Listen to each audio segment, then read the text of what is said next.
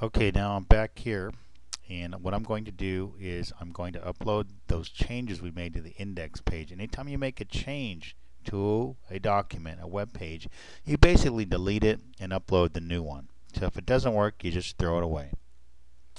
Alright, now we don't have an index page, so we're going to upload the one that we have, and it tells us right here, this line of text tells us. So what we're going to do now is we're going to upload the index page.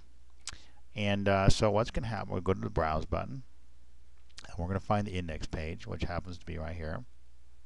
And whenever you use the frames, it generates a document, a file document that you need to have, and it's called M, so you got to make sure you upload M also. Then you upload the files. Now with any luck, we should have a functioning web page in a second here. Now if we go here and view my site, you will notice that we have the web page, page 2, and page 3. Let's see if our links work, shall we? Now remember, this one just goes back to page 1, and it works. Page 2 goes to page 2, and page 3 goes to page 3. If you've done this on your own, it's on the net right now. Congratulations. All you have to do is put some pictures on here, put some text boxes, and you're good to go. Looks like you'll have a big A and no summer school for you. Congratulations.